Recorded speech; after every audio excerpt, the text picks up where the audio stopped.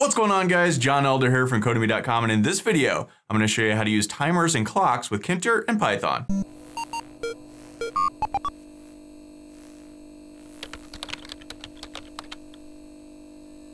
Alright guys, like I said, in this video, we're going to look at timers and clocks. But before we get started, if you like this video, want to see more like it, be sure to smash the like button below, subscribe to the channel, give me a thumbs up for the YouTube algorithm, and check out Codemy.com where I have dozens of courses with hundreds of videos that teach you to code. Use coupon code YouTube1 to get $30 off membership. That's all my courses, videos, and books for a one-time fee of just $49, which is insanely cheap. All right, it is Monday morning here in Vegas. Very windy out. I don't know if you can hear the wind in the background, but it is howling. And today, we're going to look at using timers and clocks. And here you see I've built a little clock. But more importantly, we're going to look at timers. And so there's so many times where you need to wait a certain amount of time before you do something in your program. Like wait 10 seconds and then run this function. Wait 10 seconds and then open this window. You know, wait 4 seconds, wait a second, wait whatever you want. How do you do that with TKinter? And it's actually very, very easy. There's a function that works sort of by default with all of the widgets called .after. And .after does just what it sounds. It waits after a certain amount of time, and then it does something. And that's what we're going to look at mainly in this video. And we're going to use that to build this clock and do some other things. So I'm going to go ahead and close this. And I've got some starter code, and I named it clock.py. And it's just our basic TKinter starter code that we always use. And you see we have our root window, 600 by 400, and our main loop. I'm using the Sublime Text Editor and the Git Bash terminal as always. So let's start off by creating a label. I'm going to call it my_label, as we often do. And that's a label. And we want to put it in root, and we want the text to equal nothing right now. And let's go ahead and mylabel.pack this to the screen and give this a pad Y of 20 to push it down a little bit. So let's look at updating this after a certain amount of time. We can use the .after function to do that. And to do that, we just call our variable, whatever we named it, and then just go .after. And this is a function, and it takes a couple of parameters. The first one is how long you want to wait. And this is in milliseconds. So 1,000 milliseconds equals 1 second. So if you wanted to wait 5 seconds, that would be 5,000 milliseconds. So you can just pass that in there. And then you can also then after that tell it what you want this to do. So let's go, let's create a function. Let's just call it update, right? So now we can create that function, and let's go define update.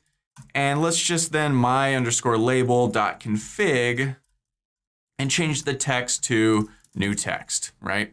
So actually we can start out, we could put this as old text as if we want, just to see the difference.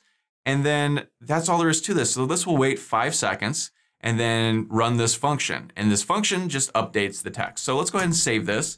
And let's head over to our terminal and run Python clock.py. And you see old text 2, 3, 4, 5, boom, changes to new text, right? And that's really all there is to it. So that's really, really useful, right? So if we want to run this again, let me be a little quicker. And 1001, 1002, 1003, 1004, 1005, boom, changed to new text. So roughly 5 seconds, well, exactly 5 seconds, right? So that's really cool, right? So you can use this all the time.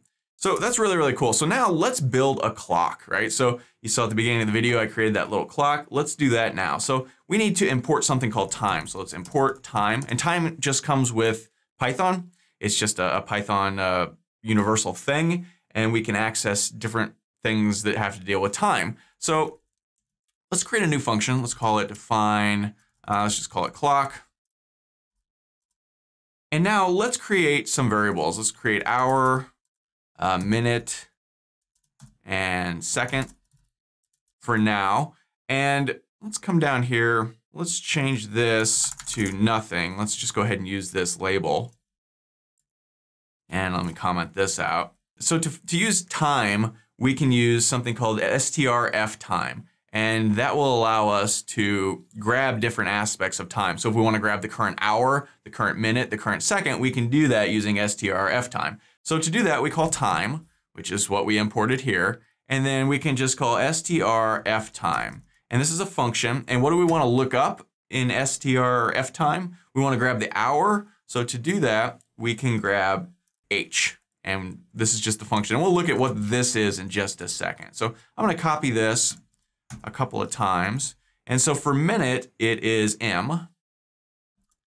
So the H stands for hour, the M stands for minute, and you can guess capital S stands for second. And these are all capital. This is case sensitive. Lowercase means different things, and we'll look at all these in just a second. So now we've got our hour, minute, and second, and we can update our label here. So let's go my_label.config, and we want the text to equal, let's go hour, and we can concatenate this. And then let's put a colon, concatenate again, and then call minute, and again concatenate. And then finally, oh, misspelled minute, M-I-N-U-T-E. And then finally, let's call second, right? And let's play around with this label. Let's make this font different. So let's go font equals, and let's call this Helvetica and give it a size of 48. And let's give this a foreground color of green and a background color of black. And okay, so now we just want to run this function when the program runs. So let's just come down here and call the function, right? So let's go ahead and save this and run it and see what this looks like. And you can see we've got this sort of readout. It looks 8:20 and 40 seconds. It's 8:20 in the morning on Monday here. And that's pretty cool. Now, this just shows the current time or whatever, right? It's not updating. So how do we get it to update? Well, we can use that .after function we just looked at, right? So we can come down here, underneath here, we can go my_label.after. And we want this to happen every second, let's say. And what do we want to do? Let's just call the clock function. Now, normally when you call a function, you call it like this, but in this instance, and a lot of times in Kinter, we just call the name of it and it will run. So what happens here is this function will run when we run the program down here, right? It will show the current time. And then this will run and say, wait a second, and then rerun this again. So this whole function will get run again, in which time the current time, which will be a second later, will output onto the screen. A second later, this will run again, which makes this whole function run again, which will outdate the next second, etc. So now we can save this and let's run this again. And you can see now, boom, it's updating. Very cool, right? 22, 20, or 4, 5, 6. And so that's very cool. So what is this strf time? So let's look at this real quick. Let's copy this and let's head over to our web browser and let's just go to Google and we can search time.strf time and pull up the docs here. And we could scroll down, or I'm just gonna search in this thing. And here we have a list of all of these different things. And you can see we did H and M and S. Now H is a 24-hour clock. So this is like military time. So at 2 o'clock this afternoon, it will say 14 o'clock. And you may not want that. You may want 12-hour time, in which case you would use the I. So we can come back over here to our code and change this from H to I. And it won't make any difference in our current code, but afternoon, it will look different. So that's cool. What else can we do? We can find the full weekday name. So here's this. Let's do that real quick. Let's see what day of the week it is for our clock.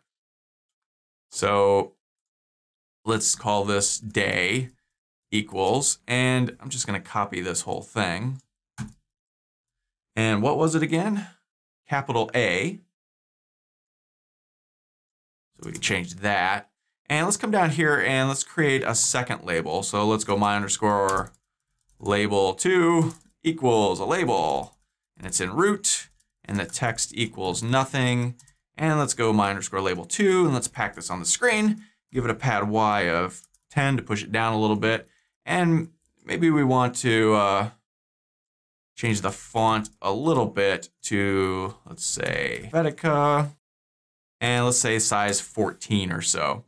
And then up here, we can my_label2.config. And let's give the text equals here day. So if we save this, let's run it. Now it says Monday. So that's cool, right? What else can we do? Let's look through here. We can find, let's see, the AM or PM. If we want to know, hey, is it morning or afternoon, we can do lowercase p. So let's do that real quick. So let's call this AM/PM. And I'm just going to copy all of this again. And this was lowercase p. So we can add this. Let's add this to the clock part. So let's concatenate again and give it a space, and then concatenate again and put AM/PM. Save this, and let's run this guy. So, okay, now it says AM next to it. That's cool, right? What else can we do? Monday, we got that. Let's look here. We can see time zone, right? So I'm in Las Vegas, which is Pacific Standard Time, I think. So we could find out for sure by calling Z. So let's do that real quick. Let's go time zone equals, and again, I'm just going to copy and paste. And that was capital Z. And let's put this guy underneath. So in our label 2, we'll put that, and let's concatenate space and concatenate again. Okay, so save this and run it. And yep, Pacific Daylight Time, Monday, right? All kinds of cool stuff. So that's how you create a clock. That's how you pause things and do things on timers. Really cool. And spend a minute just kind of going through here and reading all these things. You could have the abbreviated month name instead of the full month name, or you could have the full month name, right? And just try all of these and see what they all do, right? You might be surprised by a couple of them. Day of the year, month as a decimal number, minute as a decimal number. Well, we already did that one. What else? Week number, right? All kinds of cool stuff. And that is the STRF time. Now there's a bunch of different times. You can do time sleep, time process.